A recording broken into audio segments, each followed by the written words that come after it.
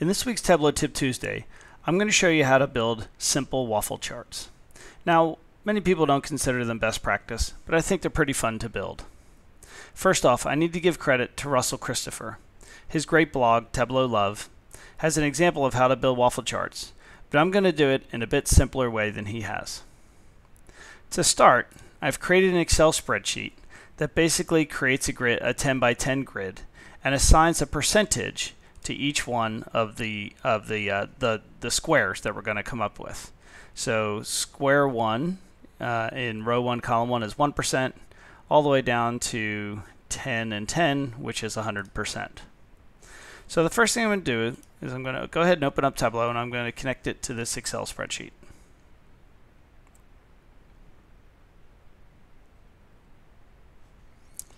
Okay, so I'm going to go ahead and connect to data. It's an Excel file. So let me just go ahead and connect to my waffle chart template. All right, when Tableau connects to this, you'll see it's got the row, the column, and the percentage. Okay, good to go. So I'm going to make my columns and rows both dimensions. And I'm going to start by just putting my columns in the columns, my rows in the rows. And just to show you what it's doing, I'm going to stick percentage on the percentage. So we can go ahead and format this if we want. Set the default number format to 0% just to make it a little bit easier. So now the layout of this depends on how you want the waffle chart to build. So I think I would probably like mine to start by, let's say, on the bottom left. So what I want to do then is I want to have 1% down here. So what I need to do in that case is I need to sort my rows in descending order. So now it'll go 1 through 10, 11 through 20. Some people like to have them this way, where you have the bottom right as the 1%. But I'm going to leave it this way for now. Okay, so let's take that out of the view. So the next thing we need to do is connect to some other data. So what data do we want to display on here? So for this, I'm just going to go ahead and connect to Superstore Sales.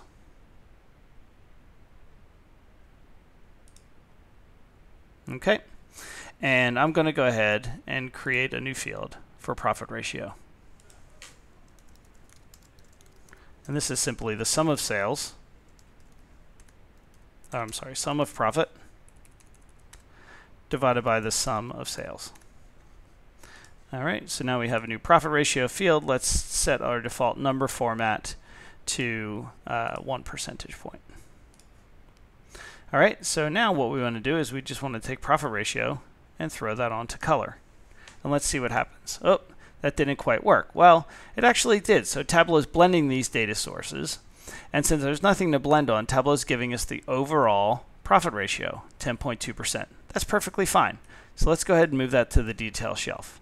Now we're getting this message, this warning, because we haven't told Tableau how to blend the data sources. So I'm actually going to just choose to not show this again and hit OK. We don't have anything to blend on.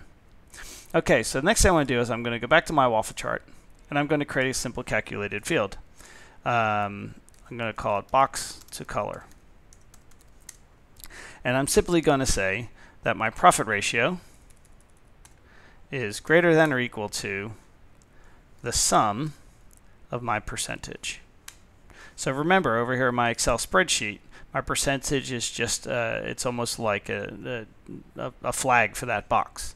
So this is going to result in a Boolean, a true/false. And so the profit ratio is either above or below that percentage. So let's go ahead and drag that to the color shelf. And now we get a series of blocks. When I hover over one of these, you'll see it says 10.2%.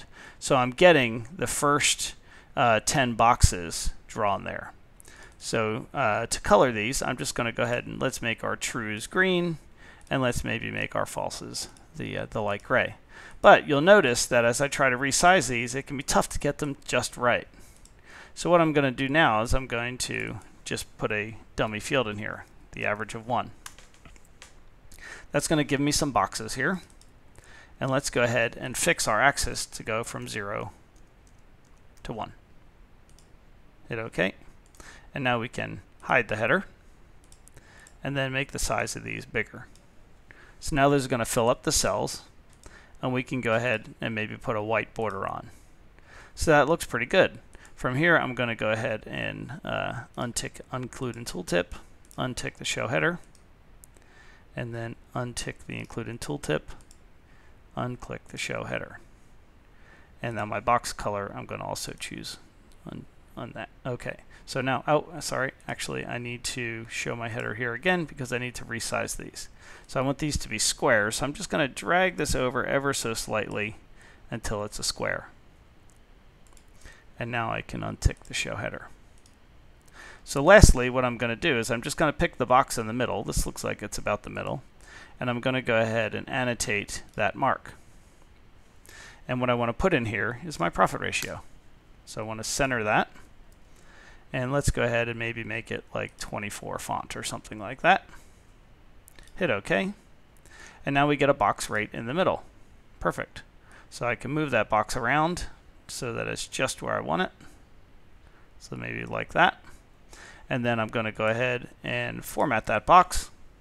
I'm going to get rid of the shading. I'm going to go ahead and get rid of the line.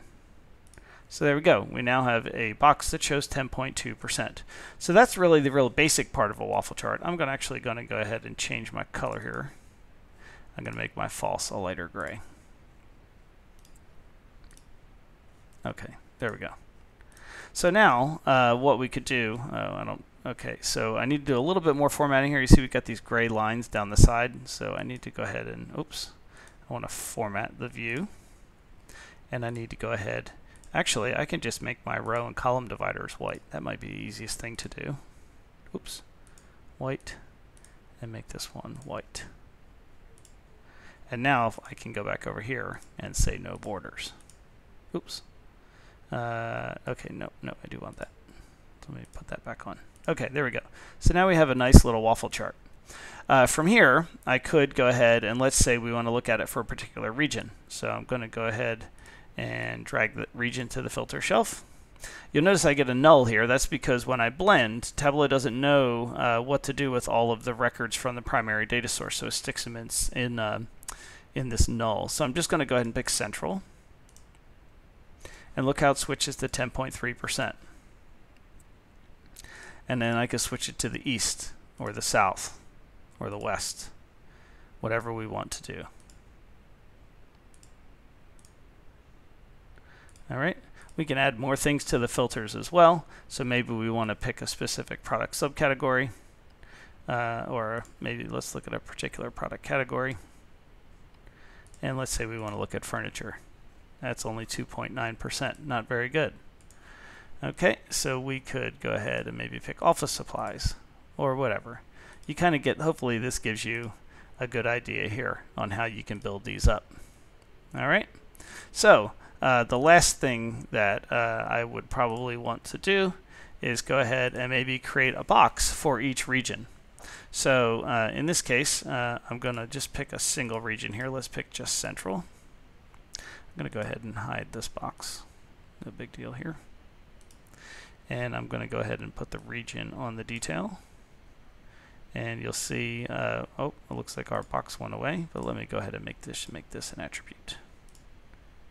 Okay, so now our box is back up. And I want to do that because I want to go ahead and use my region in the title. Let's go ahead and make that bold and center aligned. All right. So this could be Central.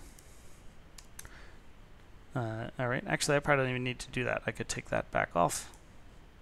And then the title could be, let's reset that. There we go. Make it bold and center. And now I can duplicate this sheet. Make it east. Duplicate the sheet again. Make it south. And then duplicate the sheet one last time and make it the west. Okay, there we go. All right, so and then I'm going to apply my product category filter to everything. So now if I pick office supplies here and furniture here, you'll see as I go across, those will be checked. So last thing I probably want to do is go ahead and throw together a nice little dashboard. So I'm just going to call this profit ratio by region. Or maybe I'll put it more in the form of a question. Which regions have the highest profit ratio? Something like that. Go ahead and make it bold. And I'm actually going to shrink this up. I'll make it a little bit not quite so wide. Maybe shrink it down. And then I'll go ahead and throw these in here. I'm going to stick a container in here so that they all stay equal size. Central, South, and the West. All right, and then we can get rid of that. Get rid of that. Get rid of my region filters. And lastly, I'm going to go ahead and I'm going to make this a single value drop down so it doesn't take up so much space. And I'm going to throw one last container in here because I want that to be in there along with that. Okay, so now let's go ahead and pick a product category. And we need to resize these so they fit the entire view.